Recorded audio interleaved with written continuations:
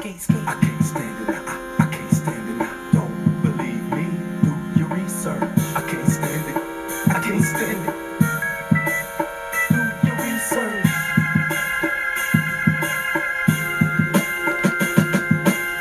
I can't stand it. I can't stand it. I can't stand it. It ain't consciousness. I can't stand it. I can't stand it. I can't stand it. It ain't consciousness. I can't stand it.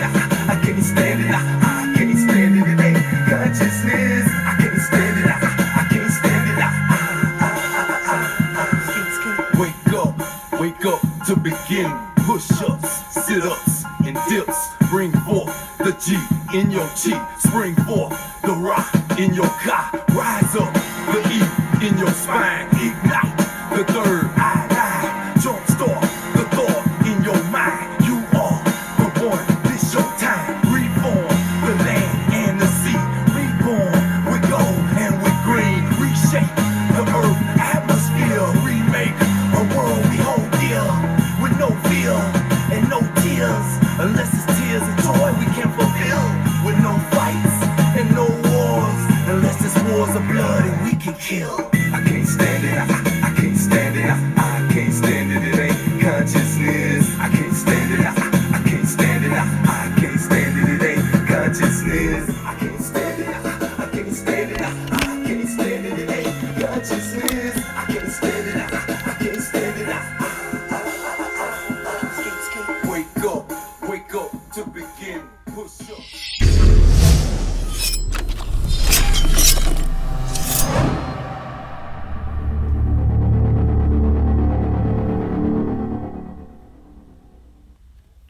Come on in. Come on in. Ooh, got me tripping over here. Let's go. Woo! Yes, sir. Come on in, come on in. Let's see what's going on here. Huh? Yeah. Let's get on frequency. Put your nines up. Shout out to Yolanda, I see you. First 9 in the building. Yes, sir. Shannon. Grand Rising, put your nines up, let me know where you're from. I see you, South Dallas. I see you, Texas. Bruce Williams. Grand Rising, King. Big Woo. Dre Lee. Grand Rising, Grand Rising. Denise Darlington. I'm with you, Queen. Thank you for being here. Grand Rising, Grand Rising. Dwayne Montauk. What's up, brother? Ashe. Stephanie Cook. How we feeling? How we feeling? And hi, it's Nikki. You made it. You made the cut, baby. Grand Rising, Queen. Grand Rising. It's that time. Let's get on vibration. I hope you got your bracelets on. I know some of you received them over the past couple of days. Let's get in close here so y'all guys can see me. Gotta make sure that people can see me now. Yes, sir.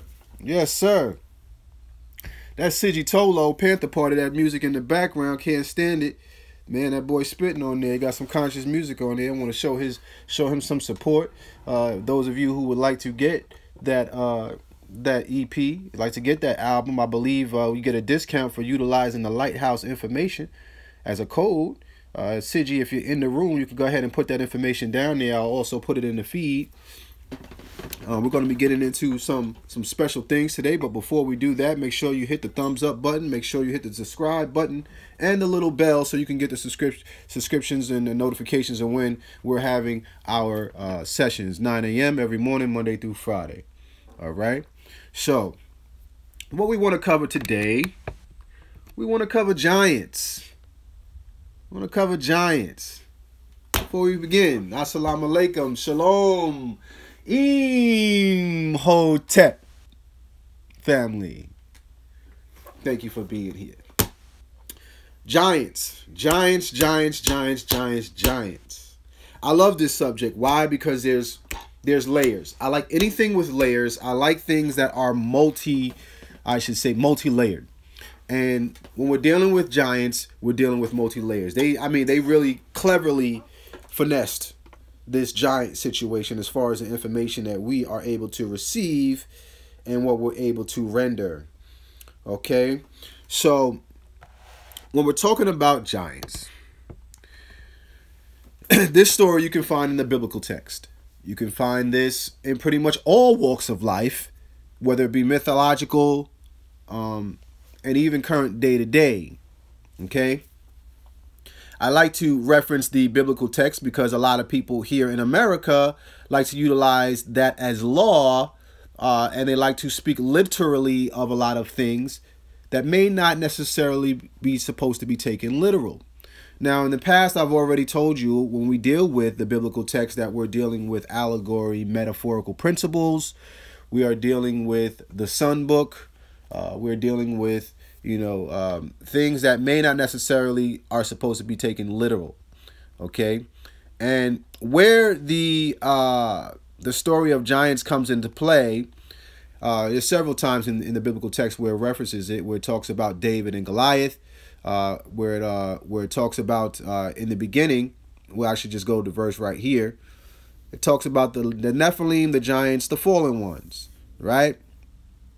And it starts off by saying, there were giants in those days, right? This is Genesis 6:4. It says, there were giants in the earth in those days, and also after that, when the sons of God came in unto the daughters of men, and they bore children to them. The same became mighty which were of old, men of renown. Okay?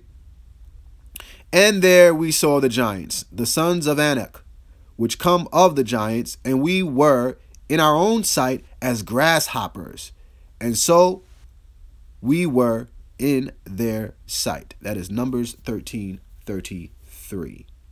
Okay? So now, you guys know I always like to break down stuff. I always like to break it down. When we're dealing with anything in biblical text, we have to deal with its original word.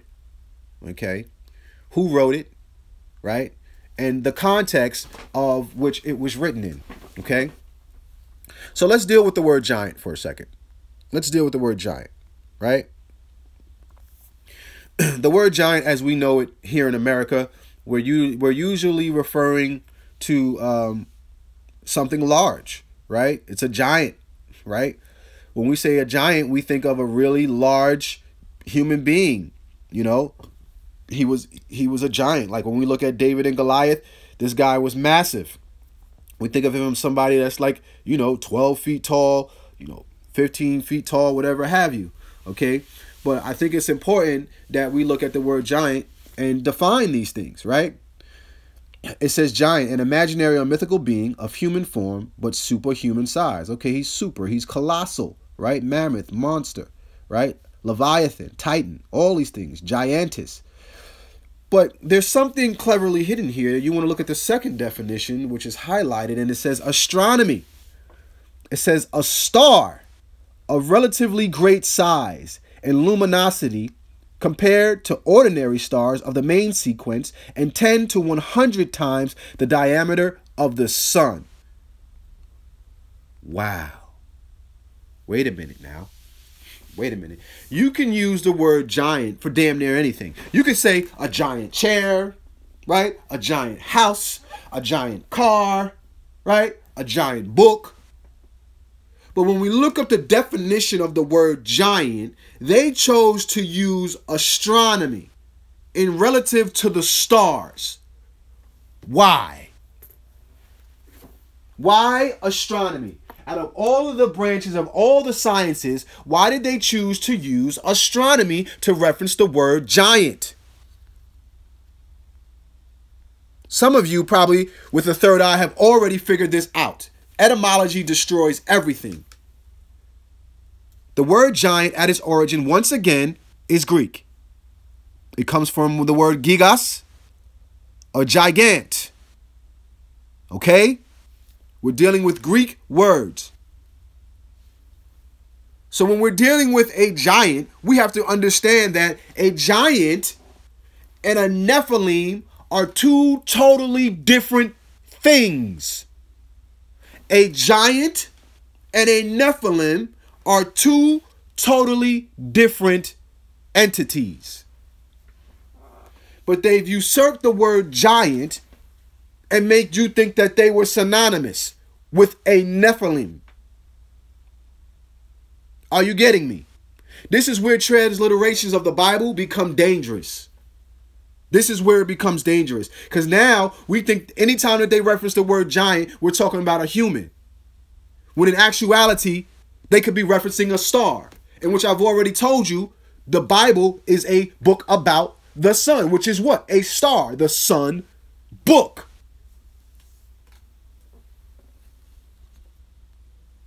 Specifically, we're talking about a giant. We're talking about Goliath. Let's deal with Goliath. Do you know that there is a star called Goliath? Did you know that there is a Goliath star? Let's get into it. Guess what a Goliath star looks like? If you've been on this feed long enough, you probably already put the answer in the feed. This is a Goliath star, family. That's the Goliath star. Can you count how many sides there are on a Goliath star? If you know how many sides there are and you can count, please put that in the feed. How many sides are on a Goliath star?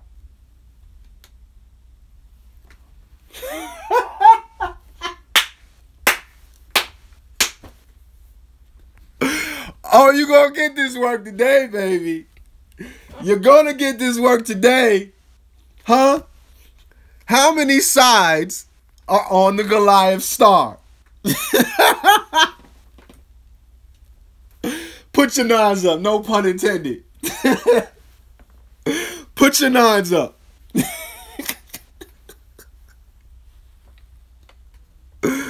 Oh, man, yo. Oh, man. They giving you sacred geometry. Huh? They giving you the stars, man. That's what this book is about. I don't care which story that you want to pull out. It's always going to lead you back to the cosmos. Okay? I don't know how many different ways I got to give it to y'all. It's always going to lead back to the cosmos. That number 9 is a bad man. Huh? A giant star. Oh, it's listed. A giant star is a star with substantially large radius and luminosity than a main sequence or dwarf star of the same surface temperature. They lie above the main sequence luminosity class. What is that? 4? I can't see. 5 in the Yerkes spectral classification on the Hertzsprung-Russell diagram and correspond to luminosity classes 2 and 3. All right? All right? So now you know what you're dealing with when you're dealing with a Goliath. A Goliath is a star. And it's only coincidental that the Goliath was lined up with a smaller version of himself, both warriors. David would have represented the dwarf star. The dwarf. Huh? A smaller star. Let's look up the word dwarf.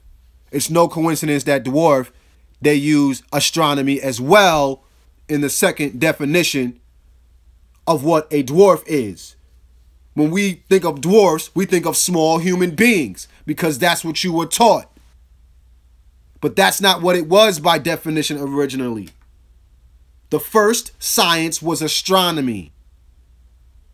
Are you with me? The first science was astronomy.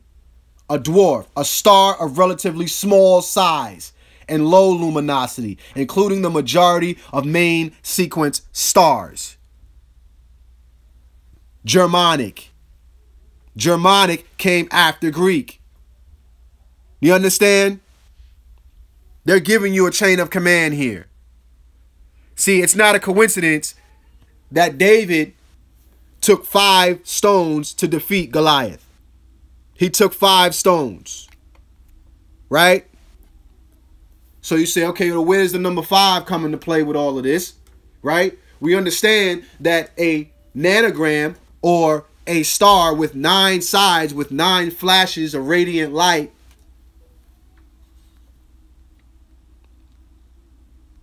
has a counterpart.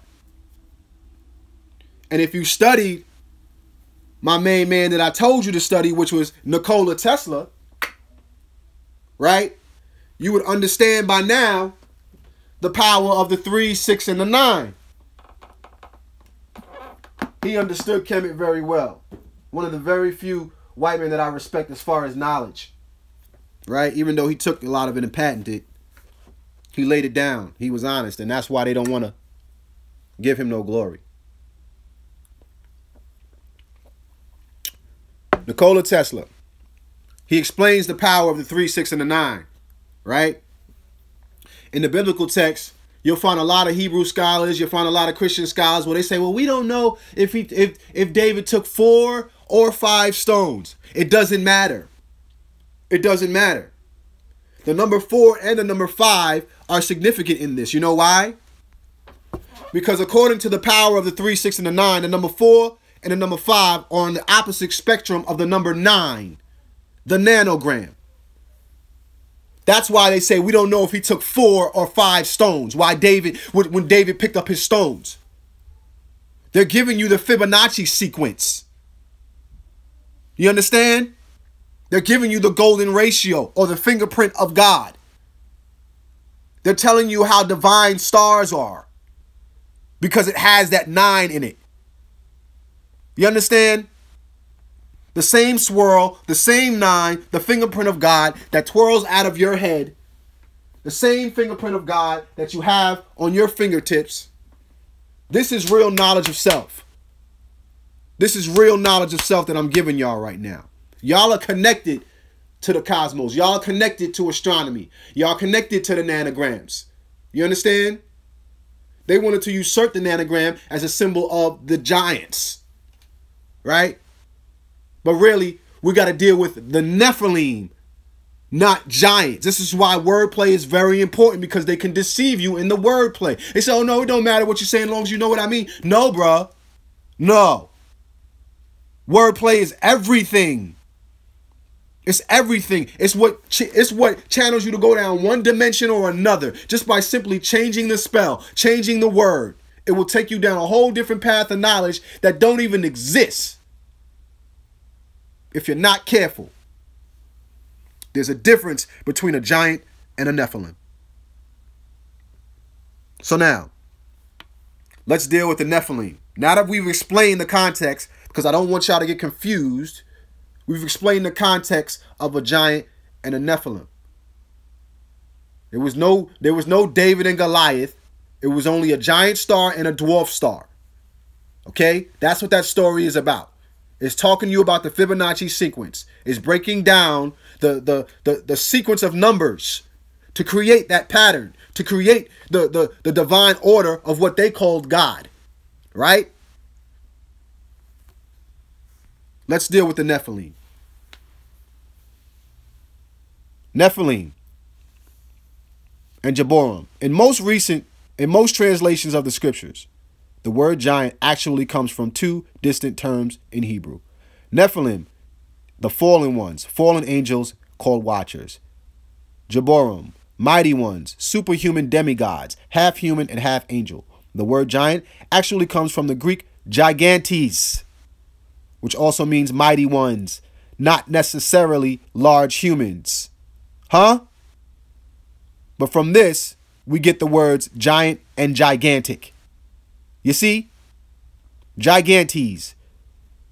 This actually means earthborn, a distinction made to them denoting their hybrid miscegenation of heavenly and earthly. From these Jehoram came forth demon spirits who possesses people trying desperately to be in the flesh again, since theirs was destroyed in the great flood and burned to ash in Sodom and Gomorrah. Okay. So now, we understand that there's a difference between a giant and a Nephilim. Clearly. So now let's deal with the Nephilim. The Nephilim. Who were the Nephilim? The Nephilim were beings that were walking the earth. They were large. I don't want to call them humans at this point. There is inconclusive information, and we don't speculate on this channel. We do not speculate on this channel. But if you go in any walk of life, they will tell you that these Nephilim were procreating with our women, with human beings. Okay? Some of them revered these giants. Most people revere the giants. Or, I'm sorry, I got to get out of it too. Most people revered the Nephilim. Because the Nephilim stood at a minimum 12 feet tall. And you can find this all over the planet. So what happened was, they had humans fighting against the Nephilim. They had wars. And you can find what we call petroglyphs, all right? I love petroglyphs. Let me tell you why I like petroglyphs. Petroglyphs are pictures that people have drawn on the walls in caves, right? And the reason why I like these pictures or petroglyphs is because petroglyphs represent, to me, the common man. It represents the one who is not as mighty, right? So these people would draw stories, right, in an honest way of what they saw. You understand? They were not the scribes like you would find in Kemet. Petroglyphs you can find all over the world, but you can find a lot of them in the Americas. And here's what some of them look like. Here we have an illustration of a petroglyph that was done over. And it shows a Nephilim or large being attacking smaller ones. And they're going at war. They were warring against one another. So we had the humans, as you see, one is all bloodied up and red. And the other one, it looks like it hit his leg and he's bleeding in his leg. You see, they were warring against the Nephilim. These are ancient inscriptions. You understand? And it was said that these Nephilim also had 6 fingers and 6 toes. I should say 6 fingers on each hand, 6 toes on each foot. And they drew honest depictions of these Nephilim hands. And these are all over the place. All over the place. And you can find these petroglyphs only in caves, really. Why? Because that's where humans hid from the Nephilim. In caves. This is when you start dealing with Anunnaki, the Anak, the sons of Anak. This is where these stories start to come from. But it was also said that these Nephilim were raping the women, were raping the humans, and having sex with the humans. And this is how we end up with people being born with 6 fingers on each hand. Even today, they're being born with 6 fingers on each hand. 6 fingers on each foot. Because that DNA was usurped into their system. You see? These are the sons of Anak. These are the sons of the Nephilim. You see, there's a woman there from Brazil. You will mainly find this in the Americas. You will mainly find this in the Americas. The Americas was the stomping grounds of the Nephilim. I need you to understand that. These were said to be the beings that were digging out the Nile River. Okay? But what I want you to understand is they started having relations with humans. Why? Because they wanted to create a worker race to do the work for them. It was the Nephilim that was digging out what you see as far as the Grand Canyon, the Nile River. They dug those out. But the thing that they don't want you to know is that the Nephilim was cool with black people. Woo! The Nephilim and the people of Kemet was homies. Homies. They work with one another. They work with one another. You understand? And no, we can't call it a birth defect because they was here first. If anything, we might have been the birth defect. That's inconclusive. We're not here to give you no spookism. We're here to give you the truth. All over the walls, you see these Nephilim working with us on one accord, dressed like us. Huh? We was getting along with all the races. You understand? All the different beings we got along with. We got along with the pygmies, or I should say the Twa people. We got along with them too. Huh? Don't play with me. See what they do? Don't get it confused. Don't get it confused with these type of glyphs right here. You see? Because here, this is a human being, but this is one, he's just creating a statue. You see that? He's just polishing a statue. That's different. That's different. Don't get it confused, because that's how they're going to try to give you the okie doke. These are the ones that you can't deny when they're walking hand in hand, and you know that those aren't deities. You understand? These aren't deities. These are humans. They are human-like, I should say. You understand? We was cool with them. And we work with them. It coincides with the epic of After the High Seas tablet WB62, where these beings were digging out tunnels. And they wanted to create a race to help them do that work. And they passed down the divine knowledge of the plane and how to do the work. You understand? That was the Nephilim, of which they called the sons of God, right? The mighty ones. They call them the fallen ones. Why do they call them the fallen ones? Why do they call them the fallen ones? I'm going to tell you why. Because when they came out the mountains and we was working with the Nephilim, the first people that they took, the first people they had to take out was the Nephilim. And you can find the petroglyphs of that. Check that out. Or the white man going and killing them. Huh? This is where you get the stories of Gulliver's Island and Gulliver's Travels, where you got the little men killing off the giant. Huh? The Nephilim was our peoples, yo. That's a fact. You can find many drawings of them running up on the Nephilim and overpowering them. Chopping down their Asherah trees, the large trees that they needed for oxygen to even survive. They became weakened over time. Because when they came out the mountains, they was right there. They was right there next to Mount Meru. And they chopped down them poles. So now we have less oxygen. Ain't no way a Nephilim can survive in little oxygen. They need the oxygen, bruh. So they came out and they started defeating the Nephilim. They started even harvesting body parts. You see? You see? They even had some of our people joining with them, killing off the Nephilim. And as you see here, they're taking the body parts and they're putting them in these cart-like structures. They're putting them on boats. You see that? On barks. And they're taking the body parts and transporting them.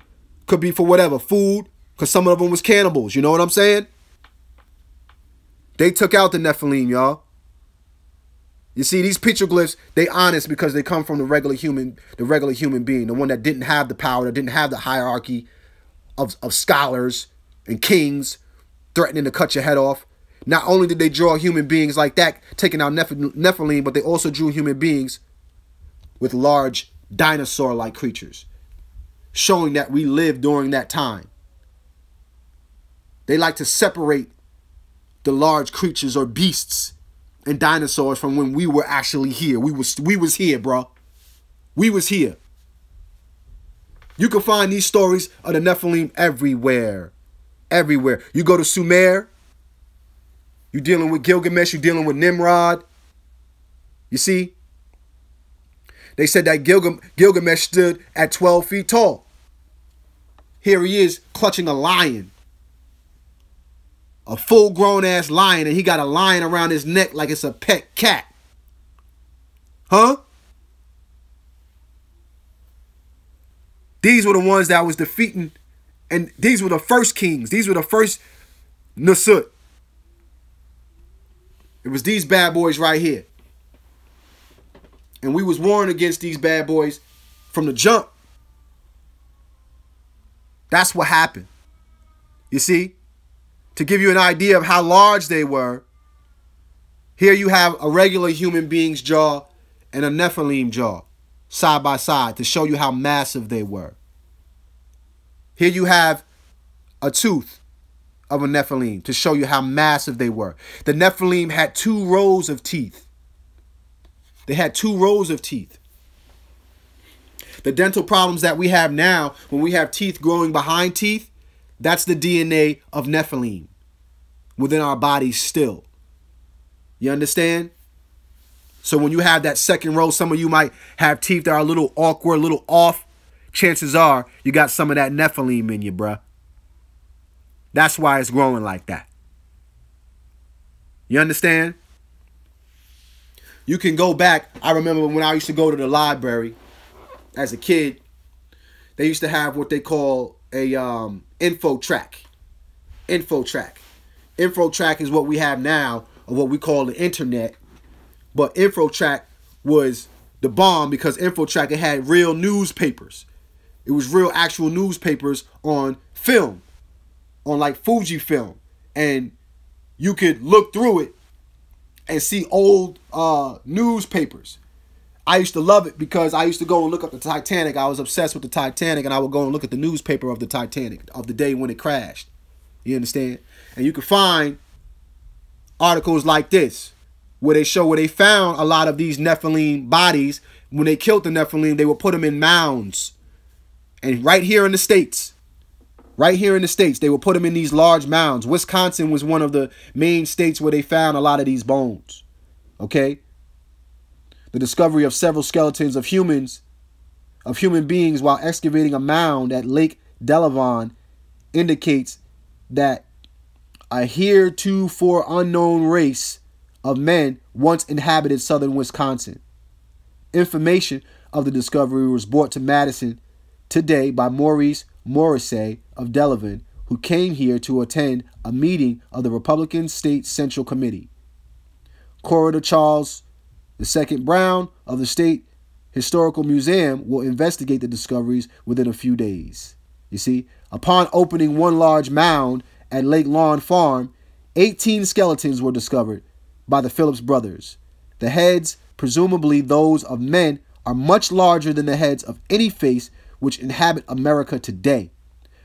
From directly over the eye socket, the head slopes straight back and the nasal bones protrude far above the cheekbones. The jaw bones are long and pointed, bearing a minute resemblance to the head of the monkey. The teeth in the front of the jaw are regular molars. There were also found in the mounds the skeletons, presumably of women, which had smaller heads but were similar in facial characteristics. The skeletons were embedded in charcoal and covered over with layers of baked clay to shed water from the sepulchre. So we killed them, and they put the charcoal on them, they put the clay on it, and it preserved them somewhat, you know. They wanted to make they wanted to make sure that them Nephilim was dead. See, before they came at us, they couldn't come directly at us. This is why the story of David and Goliath, it kind of parallels that story. You understand? Because that was a marvelous feat for them to take out the Nephilim. They couldn't do nothing with Kemet until they did something with the Nephilim, because the Nephilim is the ones that were responsible for all of Africa and all of the irrigation systems that we had of those rivers. They made us according to that. And that's what you'll find in the Epic of Atrahasis. That story is in there. You see? This is why they don't want you going into Nineveh. This is why they don't want you going to the cities of Ur, to let you know what was in there. Because that's where those stories are. The Nephilim stories. You understand? This is why they tell you Sodom and Gomorrah, all that got destroyed. Yeah, you're damn right. That was one of the first things they did. They had to run up in there and destroy that before they could deal with Kemet. Because the Nephilim wasn't going to have that. But by then, the Nephilim was so weak because they went for the trees first. The Asherah poles. They cut down all the trees. They depleted the oxygen on the planet, all over the planet first. You understand? And they became weak. They were large, but they were slow and weak by that point. It had messed up the vegetation and how they ate. We got to talk about their story first. What happened to them? You can't just wipe out a whole race of beings like that. You got to take out their infrastructure. You got to take out their habitat, which they still do today. That's how you wipe out a whole race. That's how you wipe out, how you make an animal extinct. It's the same way with human beings. If you take away our resources and how we eat, if you deplete our oxygen, if you take away our natural habitat, we will die. That's what they did to the Nephilim. So when we're dealing with the Nephilim, we cannot synonymously represent them as giants because they are two different things. You understand? Two totally different things. A giant and a Nephilim. These inscriptions you can find everywhere. This is the stuff that's going to be really hidden, man. This is the stuff that you're not going to find in a book. You got to be able to know knowledge on all different levels and piece your pieces together. You see, they wanted to change the symbol of the Nephilim, which is the nanogram, to the symbol of humans, right? Which is the 6-pointed star. That's the symbol of Jewish faith. That's when religion comes into play. They adopted that. Okay? That's what you're dealing with when you're dealing with giants. Giants. Understand? Makes sense? Of course. So now, with that being said, shout out to Sigi Tolo. Sigi Tolo is responsible for the music that we did this morning. He's responsible for the record that you was hearing. He has an album out. It's called Panther Party. I want all y'all to go out, check that out. It's on iTunes. It's on Google Play. All the necessary sources to go and pick that up. Dope, conscious album. And everybody that uses that, there's a promotion on my feed. Everybody that goes and buys it, there's a promotion on my feed where you can get it at 20% off, I believe, by putting the Lighthouse code in there. So I'm going to post this on the Facebook feed as well, where you can find that. Also, you can find Incense and Kama Sutra. That's my records. Incense Kama Sutra. You can find Miss Seeley's Note, and you can also find Frequency on iTunes. You can cop those singles if you like. We have Ashe coming out real soon. For those, I know many of you have been asking about Ashe and Litho. We'll be dropping Ashe and Litho as well, so you'll be able to cop those songs. Okay? Shout out to everybody that is copping their power bracelets. Power bracelets are $50. If you donate $50 to the Lighthouse PayPal, JamarMilton@gmail.com, or through Cash App, JamarMilton@gmail.com, you will get a Lighthouse power bracelet. They are 2-tone copper and brass. These power bracelets are great for meditation, to get you on frequency, to get that non-ether swirl going. That's what we are using as our fundraiser, is these power bracelets. And everybody that's on one accord, vibrating with us, I appreciate everybody that's been sending them in. I mean, we have so many orders, so many people that's been supporting the Lighthouse. I don't think y'all understand how deep y'all family is, man. I can't even post all the pictures that's on here of everybody that was, sending in their photos of them rocking their Lighthouse power bracelets. We also have the Lighthouse t-shirts. The t-shirts we still have, they are $25. Everybody who donates $25 or more to our PayPal will receive the Lighthouse t-shirt. Okay. Let's see if I have one and I can show y'all the Lighthouse t-shirts. Gotta do my shout outs this morning. We gotta pay the bills, you know. We gotta shout out everybody that's supporting the movement. Our movement is so large now as far as black owned businesses. This is the Lighthouse t-shirt. It says Duality on the front. It's got the 9s on the bottom. On the back, it says Lighthouse, Dua.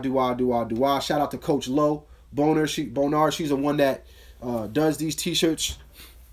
And she's strictly doing it out the kindness of her heart so that we can raise some money so that we can get new laptops and things of that nature to run our infrastructure. Because as you know, they keep trying to stop our fees when we talk about real things and we expose them. You know, they stopped us like 4 times yesterday. So we're trying to raise up some money to get us a new laptop and some new infrastructure. We're getting the studio as well so that we could do some of our feeds in the studio. So I appreciate everybody that's been donating. Like I said, it's $25 or more for a t-shirt, $50 or more for the power bracelet. I also want to shout out Brother Anton Hicks. Brother Anton Hicks, he's the one that does these here. He's on Facebook. He does the unks, okay? Anton, if you're in there, if you're in the building, please put your website down there so they can know where to find your handmade, custom-made unks. He made my first unk for me. I didn't even have an unk, to be honest, before he gave me one. As far as jewelry was concerned, he was the first one to send this to me, and I thank him for making me an unk. Also, we have these t-shirts as well, the Heru t-shirts. They're also done by CG Tolo. And you can get these at 20% off as well by putting the Lighthouse code in there.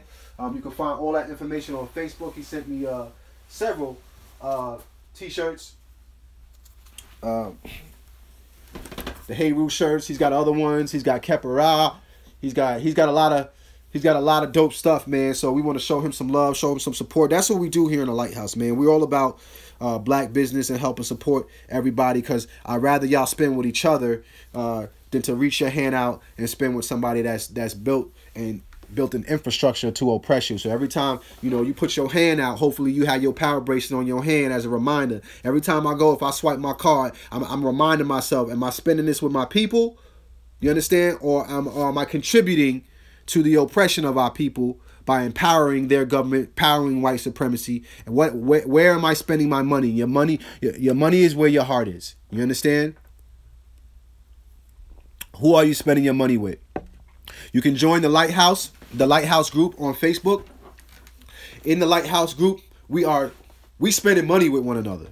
That's what we doing in the Lighthouse group. If y'all want to know what's so private about this group, we spending money, and we're not letting just anybody in. I gotta go over this. We're not just letting anybody into the Lighthouse group, because we understand that there are powers that be that are trying to stop us. There's a lot of information. There is infinite information that I give you guys for free that you can access via Facebook or YouTube.